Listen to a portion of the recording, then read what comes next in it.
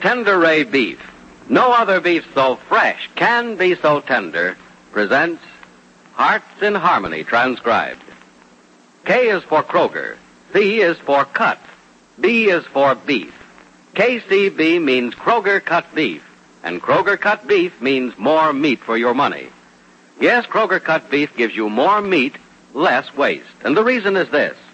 Before the meat is weighed and priced, the Kroger method of cutting beef removes excess bone, excess waste, and stringy ends. Mind you, that's before the meat is weighed and priced, which means more meat for your money. And it's top U.S. government grades of beef. It's tender, juicy, rich red, and marbles with just the right amount of flavory fat. Yes, in Kroger cut beef, you get a better value in top-grade beef. For example, take a specific cut of beef, say a Kroger cut chuck roast. Before the roast is weighed and priced, the Kroger method of cutting beef removes excess waste and stringy meat. That means you get a better value because you get more solid meat, only a minimum of bone. Yes, you receive more meat, less waste, whether you buy a steak or a roast. So visit your neighborhood Kroger store soon. Get Kroger cut beef. It gives you more meat for your money. And now, Hearts in Harmony. Lovely Penny Gibbs has never known happiness for too long at any time. But these days she seems assured of happiness forever. For Peg Martin is gone. And though Peg appeared to be Penny's friend, she was actually her bitterest enemy. This afternoon, Julie, Peg's little daughter, asks Penny, Aunt Penny? Mm-hmm. Why did Mommy go away and not take me, too? Oh, she couldn't take you, Julie, because your grandma isn't well. And your mother has to spend a lot of time with her. Oh. Well, you don't mind staying here alone with us for a while, do you? Oh, no, Aunt Penny. I like it here awful much. I hope you do, darling. Oh, I do. Uncle Ted tells me stories, and Uncle Freddie is silly. And that's why you like it here. Oh, yes, it's fun here. Well, you're very sweet to say so, Julie. But you must be kind of lonesome without other children to play with. Oh, I don't mind, Aunt Penny. I have my dolls, and I like to play by my own self. Sometimes. So you do miss the other children, hmm? Well, Julie, your Mommy will come back for you pretty soon. Take you home where you can be with your friends again. I wish they'd come here to play with me. It's much more fun here. Is it really, darling? Oh, yes. I like grass and trees and pretty flowers. At home, everything is sidewalk. And people are always chasing us away. But there's a playground to play in, isn't there? Yes, but little girls can't go there alone, and Grandma and Mommy don't like to go there. Oh, I see. Well, I'm glad we have a nice yard for you to play in here. Maybe your mother will bring you back on a visit someday and you can play in it again. Do I have to go away, Aunt Penny? Well, you want your mother to be happy, don't you? Yes, but there's no place to play. Why did Mommy have to go away? I told you, darling, because your grandma's sick. But she won't always be sick. Why can't Mommy come back here to stay when Grandma's well? Julie, listen a minute. Your Mommy isn't happy here. And you don't want her to be unhappy, do you? Oh, no. Well, then you should be glad your mother's going to take you somewhere where you'll both be happy. Where's somewhere, Aunt Penny? Oh, I don't know. I imagine you'll be home for a while. And maybe they'll have a yard at the next place your mother goes to live. Oh, do you really think so? Probably. You know, I wouldn't be surprised if there'd be other children to play with, too. Lots of them. Oh, I'd like that. But, Aunt Penny? Mm-hmm. Aunt Penny, I don't want to go away. I like it here. Julie, I'm glad you do, but... Well, how do you know that you won't like it even better somewhere else? I like it here enough. Julie, that's not the way to discover new things and learn new things. And you do want to learn new things, don't you? But I can learn here. You can't learn about other places if you stay here. And, Julie, it's fascinating to go other places and see new faces, new people, new things. It's exciting. Every new place is like a party. It's so exciting. And you do like parties, don't you? I guess so. I like the ice cream and cake. I don't blame you. So do I. And that gives me an idea. Maybe we'll have some for supper tonight. Would you like that? Oh, yeah. All right, then. Suppose you went out in the kitchen and asked your Aunt Nora. Oh, there's the doorbell. I'll go out and tell Aunt Nora right away. Aunt Nora! I said to ask her, darling, not tell her. All right, I'll just ask Hello, Penny. Hello, Barry. Come in, darling. Well, how's my beautiful girl this beautiful afternoon? Wonderful, thank you. Then you feel the way you look. Barry, are you playing hooky from the office again? Well, I cannot tell a lie. I left the office a little early, but I had a good reason. Appointment, huh? Uh-huh, appointment to look at you. And you'd be amazed at how lovely you look to me, even on office time. You know, I don't need a carver company to believe that this is a good way for you to sell their paper. Oh, but it is, darling. One look at you, and I feel so good, I go out the next day and sell reams of the stuff. Oh, darling, you're very wonderful. But couldn't you have waited till this evening to see me? Oh, no, the evening's much too far away. And besides, I'm not sure I'll get to see you tonight. But I thought we had a date. We did have, and we still do, if I can get away tonight. Oh, you're working at the office tonight, hmm? No, I was going to phone you about this, but I thought it would be more fun, and, well, I'd at least be sure of seeing you once a day if I came and told you. Mother said this morning she wants to see me tonight. Well, that certainly can't take all evening. No, it shouldn't, but there was something about the tone of Mother's voice that made me feel as if, well, I wouldn't get away from her till late. Oh, Barry, that can't be too much of a hardship.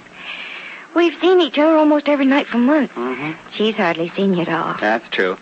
And I guess she'll see even less of me after we're married. You know something? What? You used to sound so strange when you talked about our getting married. Now it seems so natural. Barry. What? You don't have any idea what your mother wants to talk to you about, do you? No, not the slightest.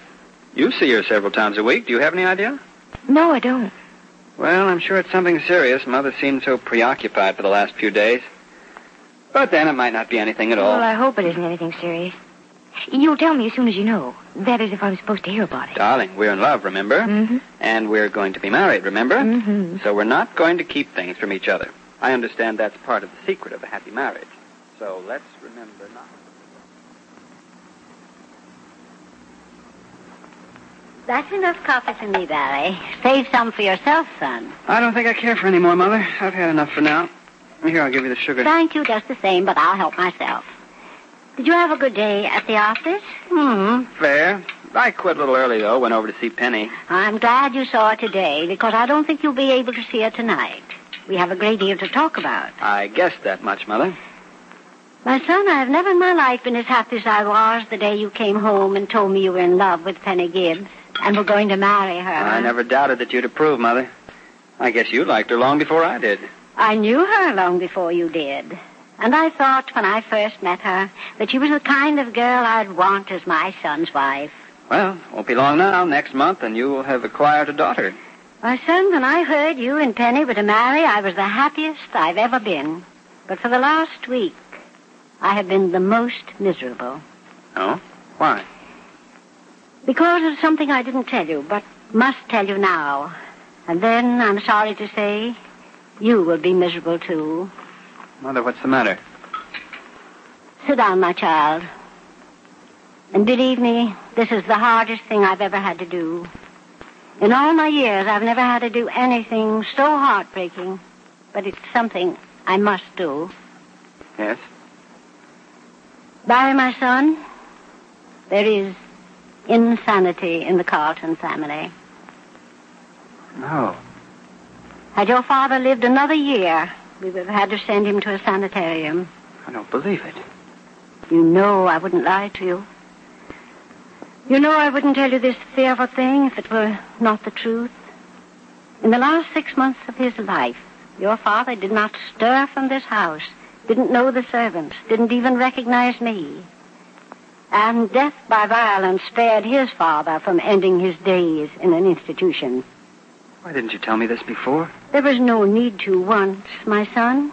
When it seemed that you would be nothing but a waster and a troublemaker, ambitionless and weak, there seemed no need to tell you. I couldn't add a blow to the cruelties you'd already suffered. Then why didn't you tell me when I came back and Penny had straightened me out? Why didn't you tell me then instead of now that I'm in love with Penny and she's in love with me? Why didn't you tell me before I asked Penny to marry me? My child, I had no way of knowing that there would be anything serious between you and Penny.